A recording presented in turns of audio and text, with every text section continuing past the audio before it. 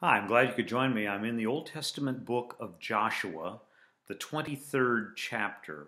Now, the 23rd and the 24th chapter appear to be two messages that Joshua gave to the children of Israel just before his death, or at least they were the last public proclamations, the last public speeches that he gave to the people at that particular time.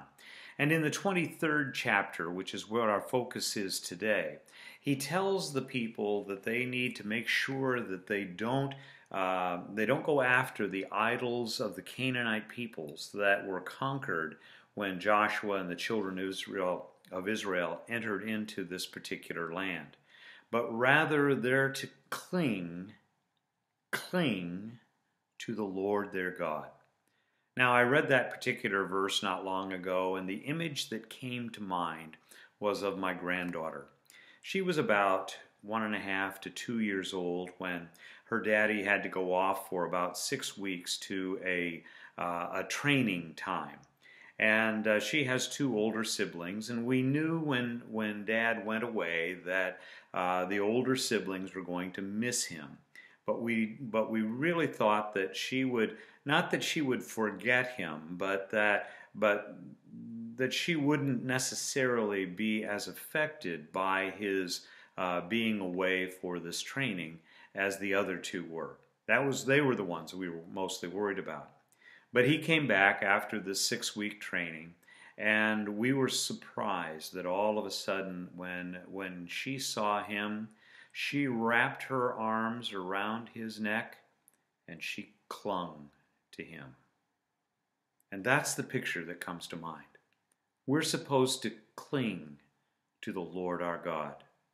We had to actually pry her arms. It wasn't we, but her mom had to almost pry her arms from around her daddy's neck because she was so happy to see him and didn't want him to leave again.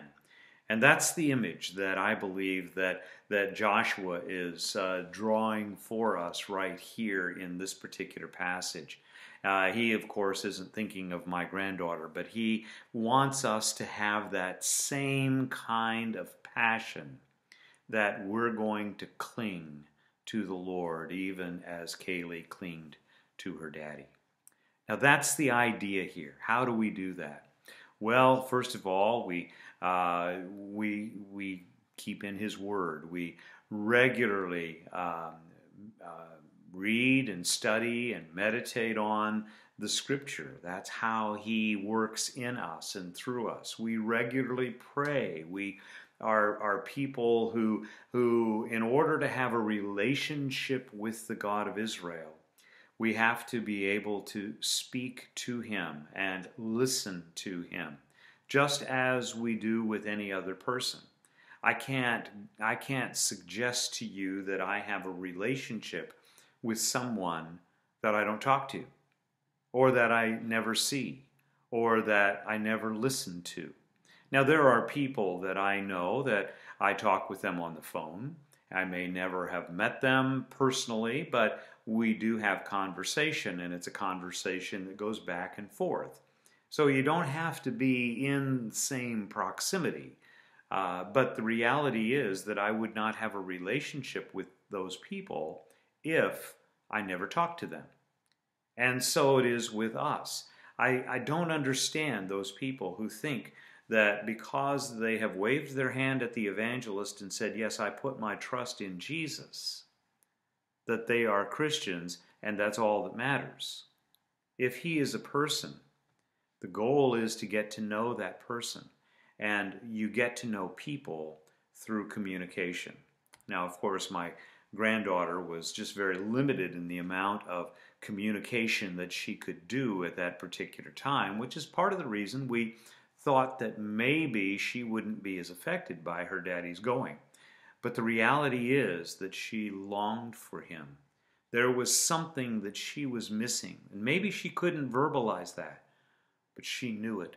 And as soon as she saw him, she made sure that she hung on because she didn't want to lose that again. And that's the image. That's the idea that you and I need to have as we cling to the Lord our God. Joshua wanted to make sure that the people that were listening to him, that had been under his leadership, would be people who would enter into a relationship with the living God, the one revealed through the laws of Moses, the one revealed by the historical events that had happened among them. This was the God that revealed himself to them. And this is the God that Joshua wanted his people to cling to. And he wants us to do the same. I believe that that's the image. Hang on. Don't let him get away. Don't let him escape. Keep in constant communication with him.